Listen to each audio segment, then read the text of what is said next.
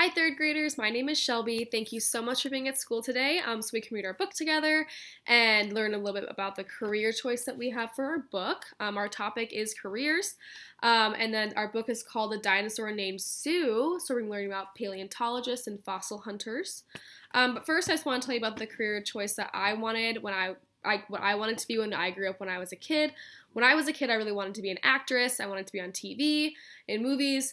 That is not what I want to be now. Now I'm going to school to be a child life specialist, which is somebody who works in hospitals with kids. I would make them feel more comfortable because the hospital can be a kind of scary place. So that's what I'm doing now. So before we read our book, if your teacher could pause the video at this moment, and if someone knows any fun facts about paleontologists or fossil hunters, please feel free to share with the class, and please unpause when you are finished sharing. Thank you.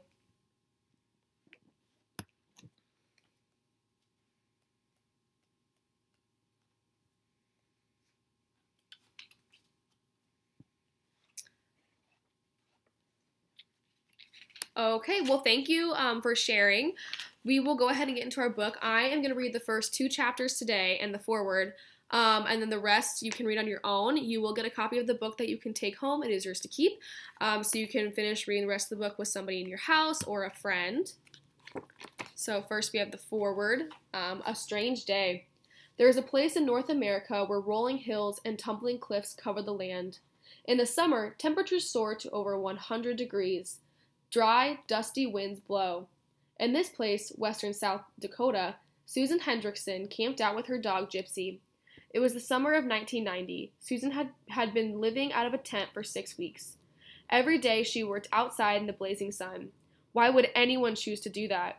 Susan is a fossil hunter. South Dakota is one of the best places in the world to find fossils such as dinosaur bones.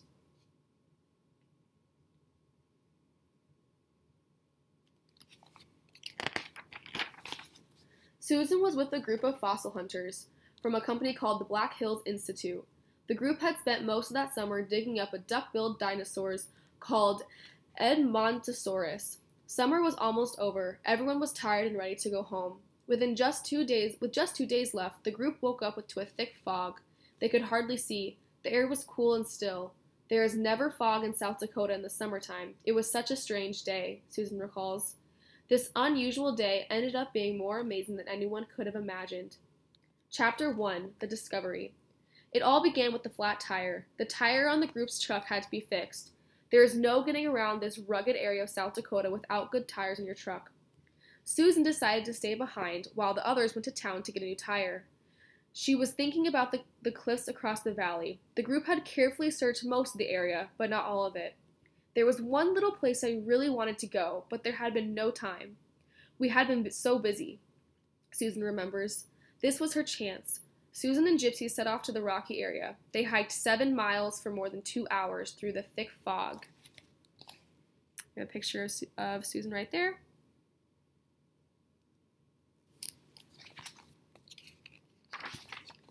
By the time they got there, the fog had burnt away. Susan did what fossil hunters always do when searching cliffs. She walked around the bottom first. She looked for bones that might have fallen downhill. She watched for the dull brown color of fossil bones among the gray rocks. After 15 minutes, she hadn't found anything. Then, Susan says, all of a sudden I saw a couple of 2-inch pieces of bone and a bunch of little broken bone pieces. She looked up to see where the bones had come from. 8 feet above, more bones jolted off the cliff.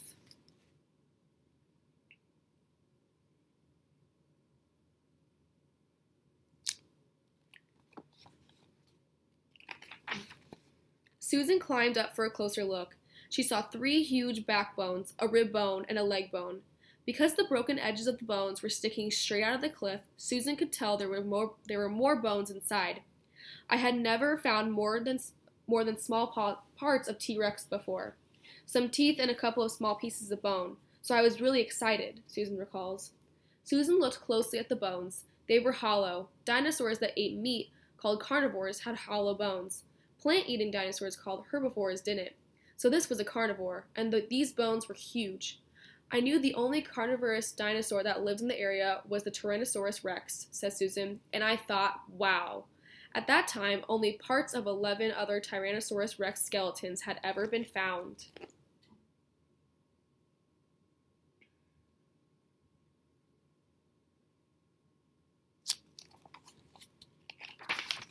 Susan picked up 2 pieces of bone. She hurried back with Gypsy at her heels. She showed the others and told them what she had seen. They all agreed. There was a T-Rex buried in those hills. They decided to name the dinosaur Sue in honor of its discoverer. Almost 30 feet of rock on top of the skeleton had to be cleared away before all of Sue's bones could be uncovered. But some of the people in the group had to go home. That left only 3 or 4 people to do the enormous job. Using shovels, picks, and crowbars, the group got to work. From dawn to dusk, 13 hours a day, they chipped and dug and broke away the cliff. They pushed 100-pound pieces of rock down the hill with their hands. The temperatures rose above 120 degrees. The diggers were exhausted, but the excitement of what they hoped to find drove them on.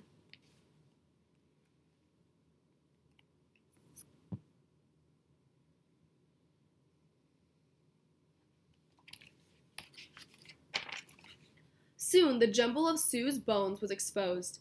The group quickly realized how unbelievable this Tyrannosaurus rex was. Almost all of the bones were there. Most dinosaur skeletons that are found are missing many, if not most, of their bones. The creature's skull was the size of a refrigerator. Most of the teeth were set in its jaw, some 12 inches or longer from the root to tooth tip. Its right front arm was there, only one of the only two T-Rex arms ever discovered. 36 tailbones circled around the remains, one of the most complete T-Rex tails ever found. Often, fossil bones are chipped or broken apart. Sue's bones were nearly perfect. To top it off, Sue was huge. It was really amazing, says Susan Hendrickson. She just kept getting bigger and better. We were all in such shock. You can't ever dream of finding something so good and so big. This was the find of a lifetime, the largest and most complete T-Rex ever discovered.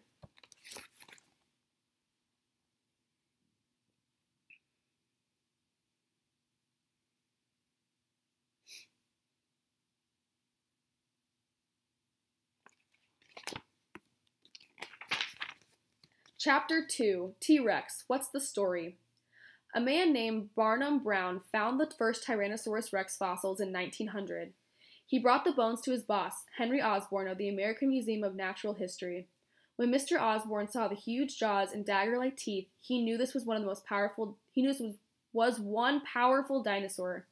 He named the species Tyrannosaurus rex, which means tyrant lizard king. A tyrant is a mean, powerful leader. Over time, Tyrannosaurus rex has been taken on the nickname T-Rex.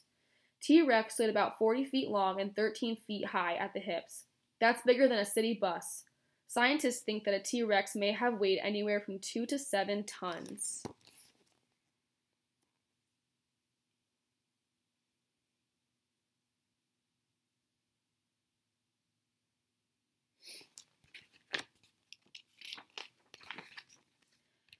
Its head alone might have weighed 1 ton. 1 ton is 2,000 pounds, about what a small rhinoceros weighs. T-Rex walked with its huge head forward. Its heavy tail held off the ground, helped keep its balance.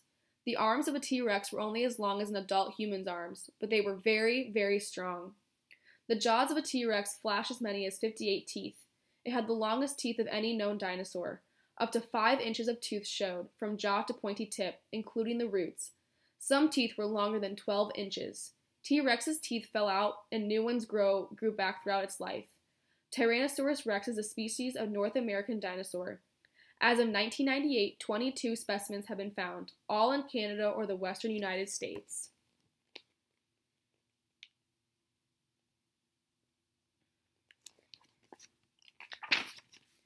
Sue has more of her bones preserved than any other T-Rex skeletons. The dinosaurs you see in museums have many bones made of plaster. Sometimes museums use parts of 2 or more T-Rex skeletons to make one whole skeleton. Sue is 90% complete. Most of the other T-Rex skeletons are less than half complete. Here is one way to understand. If you have a 10-piece puzzle, but half the pieces are missing, 5 of them. Could you put the puzzle together? Could you tell what your finished puzzle would look like? Next, imagine you have 9 out of 10 pieces. You could probably put the puzzle together, and you'd have a good idea of what the finished puzzle would look like. Now think of the puzzle pieces as dinosaur bones. With so many nearly perfect bones to study, scientists have the chance to learn more than ever about the species of T-Rex, and they have a chance to learn something about the life of one T-Rex, Sue.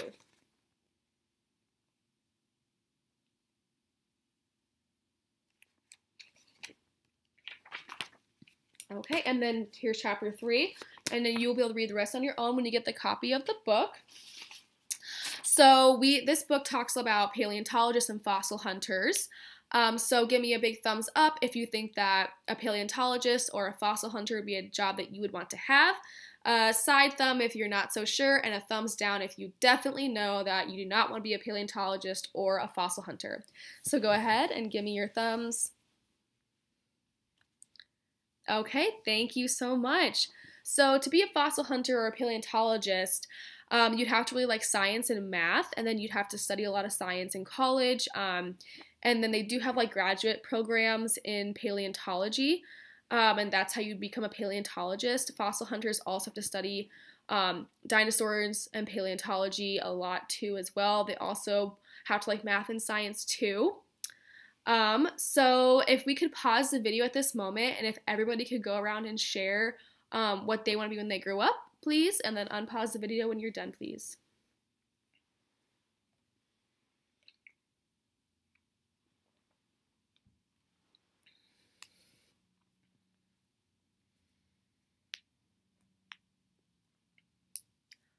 Okay, thank you for sharing. I'm sure you all have some great career goals, and I'm sure you guys can all accomplish those someday. With a lot of hard work, you can definitely accomplish those goals. So thank you again, third graders, for being at school and for reading our book with me, and for learning about paleontologists a little more. I hope that you enjoy the rest of the book when you get it and when you have a chance to read it. Have a great day. Thank you.